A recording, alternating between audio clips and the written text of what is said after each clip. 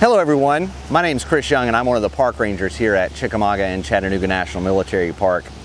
Did you know that Chickamauga and Chattanooga is now part of the Underground Railroad's Network to Freedom that's administered by the National Park Service? We have several different sites that have connections to the Underground Railroad and the struggle for those enslaved African Americans here in North Georgia and in East Tennessee who are trying to escape the bondage of slavery and find their way to freedom. What we're going to do is go to several of those different sites that have those deep connections of freedom and finding freedom for those who were enslaved here within and just outside the bounds of the National Military Park. So I hope that you'll come with us today and take a few minutes to learn a little bit about the African American history here as it pertains to the Underground Railroad and the Network to Freedom. So what we're going to do is take a look into Chattanooga. Between 1800 and 1860, historians tell us that over 1 million enslaved African Americans were sold from the upper South states, states like Virginia and the Carolinas, into the deep South or the cotton states like Alabama, Mississippi, and Louisiana. So between those 60 years, we have 1 million people who are being forcibly migrated or forcibly taken from their homes from the upper South and being sold into the deep South states. And wouldn't you know that Chattanooga is right in the center of that internal slave trade, that interstate slave trade that's occurring here within the United States. Because of the river, because of the roadways, because of eventually the railroads that come through Chattanooga, Tennessee, it's going to be pivotal in the movement of those enslaved people from the upper South into and en route to the cotton kingdom of those deep South states.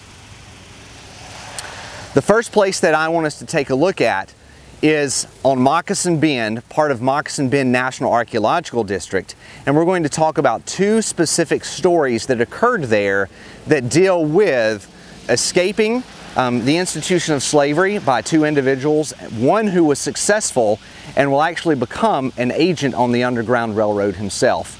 So the next place that we'll see you is at Moccasin Bend in Tennessee. And now we've ventured out to one of the other park units, Moccasin Bend National Archaeological District. This is a unit of the National Military Park that tells the story of 12,000 years of human habitation out here. And most people think that it's primarily focused on American Indian history or even that of the Civil War. But it has a much deeper history here too, because there is part of that Underground Railroad story here on Moccasin Bend. We're at close to the terminus of the 1805 Browns Ferry Road that would have ended just behind me and would have taken you across the Tennessee River over to Browns Ferry. In December of 1818, John Owens of Virginia was bringing his enslaved property from the upper South state down to Alabama, where he was migrating to, near modern-day Tuscaloosa, Alabama. And as he was making that trek from Virginia to Alabama, he passed through this area, which would have been near Ross's Landing at the time, not Chattanooga, as it's known today. He would have come along this Browns Ferry Road, and as he's waiting for the ferry boat to cross the Tennessee River, he would have had to pay the ferry boat toll to get across the river. One of those enslaved people that Owens owned, her name was Nellie, she escaped at Browns Ferry. And she escaped and ran off here, and it took them almost an entire day to find her, Owens says, in 1818. Unfortunately, Nellie doesn't make her way to freedom. She is recaptured, re-enslaved, and finds her way in Owens' party down into Alabama, making her way to Tuscaloosa. However, several years later, there is going to be a successful escape here on Moccasin Bend as part of the Underground Railroad. On July 29th of 1839, Jacob Cummings, who is the enslaved property of James Smith, who actually owned a farm here on Moccasin Bend, at the request and pressing of an abolitionist in Chattanooga, he decided that he was going to escape. Cummings later tells us, he says, I was at the lower farm, which was the farm here on Moccasin Bend, and I made my mind to take Leonard's advice. Leonard was the abolitionist. And at about 11 o'clock in the morning, I started. I went across to the island, to Williams Island, which is just down the Tennessee River. I took Leonard's advice at about 11 o'clock in the morning. I started. I went across to Williams Island in an engine canoe and stayed for about 2 days.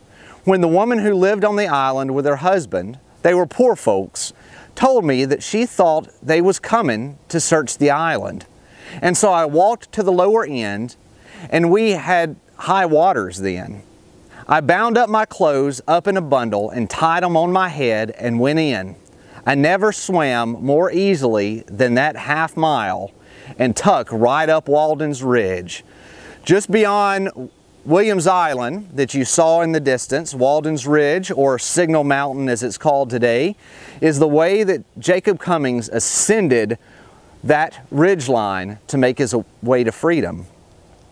Cummings traveled for 4 years on the Underground Railroad prior to making it to Ontario, Canada, where he gained his freedom. But you might think that that's the end of the story for Jacob Cummings, but it's not. Because Cummings, much like the more famed Harriet Tubman that we know, came back and he became an agent on the Underground Railroad, helping others in the same plight that he found himself in 1839, running away, trying to find freedom. The next place that we're going to stop will be John S. Henderson's house just south of the Chickamauga battlefield, where we'll hear about another enslaved person who tried to gain freedom from the Henderson farm. We'll see you there soon. Welcome back, everyone. I'm now standing along the historic Lafayette Road at the John S. Henderson house site. In 1860, over 3,300 enslaved African Americans were held in bondage in Walker County, Georgia, Catoosa County, Georgia, and in Hamilton County, Tennessee. Most of them were not held on large plantations.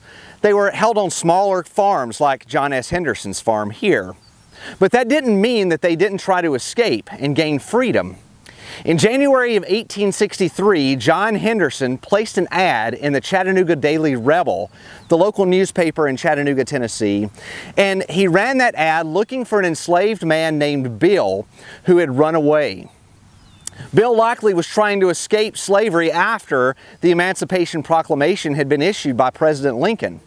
And even though it was not a large plantation, Bill tried to escape from this small plantation here, just south of Chickamauga battlefield, and likely headed through Current Park lands trying to gain his freedom. We have to keep that in mind, that when we think about the institution of slavery, a lot of times we think about large plantations producing lots of cotton to be sold in markets, and we forget to think about just those 3,300 enslaved men, women, and children who lived in these North Georgia counties and Southeast Tennessee County that toiled on small farms like the John S. Henderson farm here in North Georgia. Hello again, everyone. Welcome to the Chattanooga National Cemetery. After the battles for Chattanooga in November of 1863, and Confederates were pushed back into North Georgia, the city of Chattanooga, once held by the Confederacy, now became a beacon of freedom for those who were escaping bondage in North Georgia and in East Tennessee. So this city became flooded with those who were searching for freedom. By the end of the Civil War, there were over 6,000 enslaved people who made their way to Chattanooga and were living along the riverbank of the Tennessee. Unfortunately, around 700 of those who escaped slavery died in one of the local hospitals due to smallpox. They're buried today in the National Cemetery along with members of the United States Colored Troops. The USCT, or the United States Colored Troops, were formed of African Americans who were freedmen or those who had escaped bondage and found their freedom. Chattanooga is going to be an area where there are multiple units that will be formed that escaped African Americans are going to join. And probably one of the most famous of those is going to be Hubbard Pryor. Hubbard Pryor escapes from a plantation in Polk County, Georgia. He makes his way up from that northwest Georgia county up to Chattanooga, probably coming through areas that might have even been part of Chickamauga battlefield, and then makes his way to Chattanooga, Tennessee, and enlists in 1864 in the United States Colored Troops in the 44th USCT that's formed just on the north bank of the Tennessee River. Hubbard Pryor enlists, as do a lot of other formerly enslaved African Americans. But he's not going to be in the Army for very long, because Hubbard Pryor is going to be captured in October of 1864 by Confederates as they're making their way to Tennessee on the 1864 Tennessee campaign.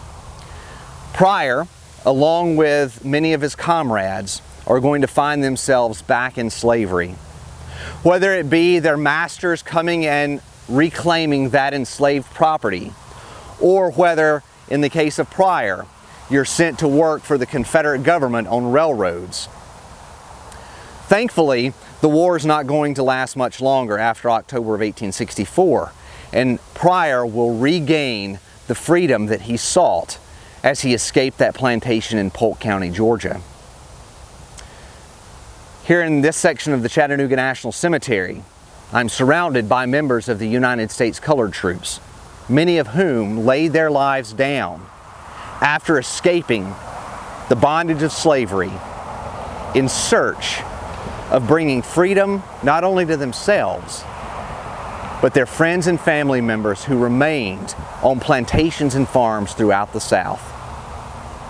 We encourage you to come and visit Chickamauga and Chattanooga National Military Park and the multiple units and sites inside and just outside those military park bounds to understand Chattanooga's role and the National Military Park's role in finding freedom for those enslaved African Americans on the network to freedom and the Underground Railroad. Thanks for visiting, and we hope to see you again soon.